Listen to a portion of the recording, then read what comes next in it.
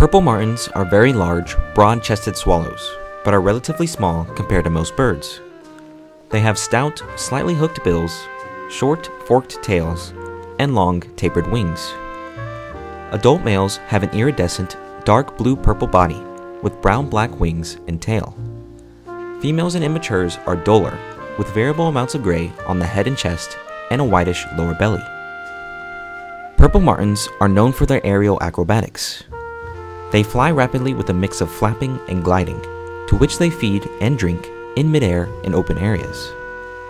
Martins drink by skimming the surface of ponds and scooping up the water with its lower bill, and feed by hunting aerial insects such as mosquitoes, beetles, flies, dragonflies, and moths. Because of this, they are much sought after by humans for controlling annoying insect populations. They also often feed higher in the air than other swallows, which can make them tough to spot. Purple martins are also known for living in man-made houses. This behavior trait goes as far back as a few centuries ago or more. Ornithologists believe that Native American tribes hung up empty gourds for purple martins before Europeans arrived in North America. When the first European settlers arrived and learned about the friendly birds, they built birdhouses for them, and North Americans have been hosting purple martins ever since. Whether it be for the birds' happy-sounding songs or tendency to eat flies that buzzed around drying meat, people loved purple martins, and purple martins loved their new homes. Purple martins are colonial, with dozens of martins nesting in the same spot. In these spots and in flight, martins display a call that sounds like this.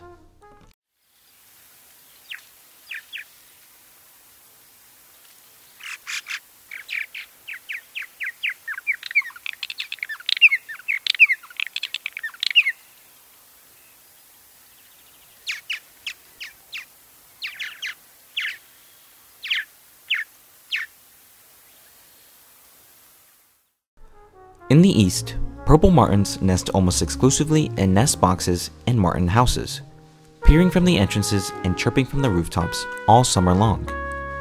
In the west, you'll find them nesting in natural cavities such as an abandoned woodpecker hole in a dead stag.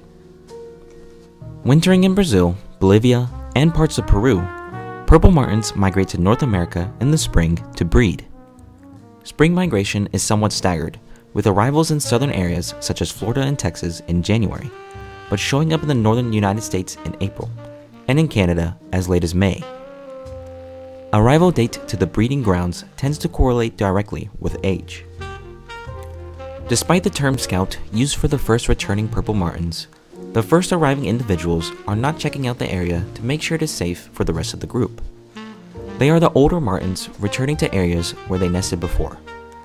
Martins returning north to breed for their first time come back several weeks later. The earlier return of the older individuals is a common occurrence in species of migratory birds. Fall migration is also staggered, as birds head south when the breeding season is over.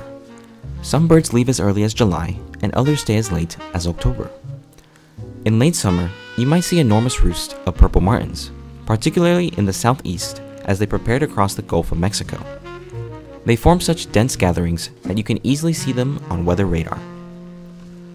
Purple martins are generally known to raise only a single brood.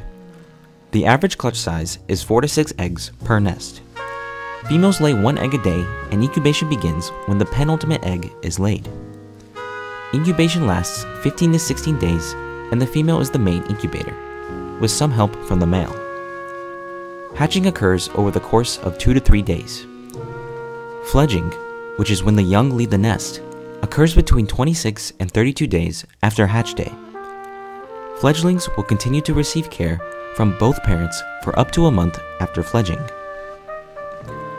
Purple martins suffered a severe population crash in the 20th century, widely linked to the release and spread of European starlings in North America. European starlings and house sparrows aggressively compete with martins for nest cavities. Where purple martins once gathered by the thousands, by the 1980s they had all but disappeared. Thankfully, conservation efforts and rise of human assistance through the form of man-made houses stabilized purple martin populations since then. Well, there you have it, everyone. this has been everything you need to know about the purple martin. I hope you found yourself enjoying the video and learning something new. Sorry this one took so long to come out. I've been really busy with school and a big storm just hit my area.